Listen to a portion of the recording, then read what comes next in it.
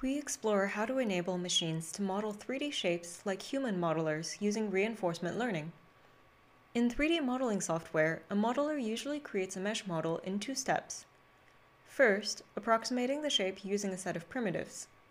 Second, editing the meshes of the primitives to create detailed geometry.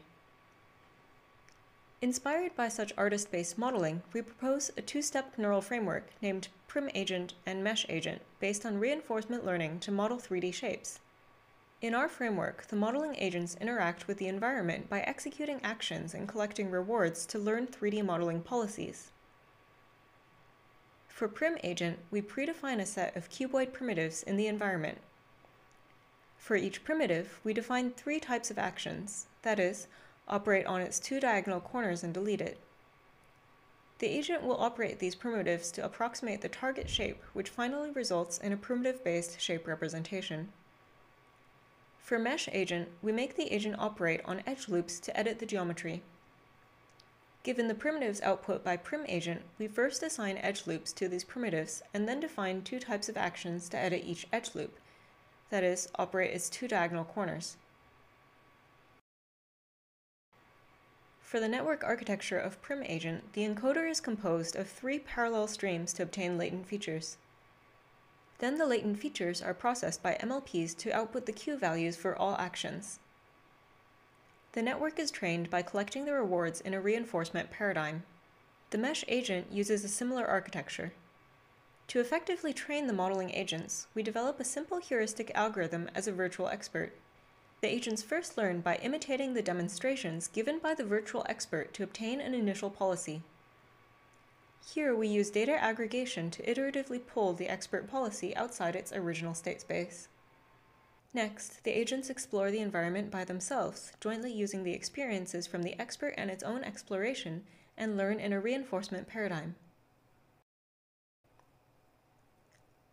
Let's see some step-by-step modeling results.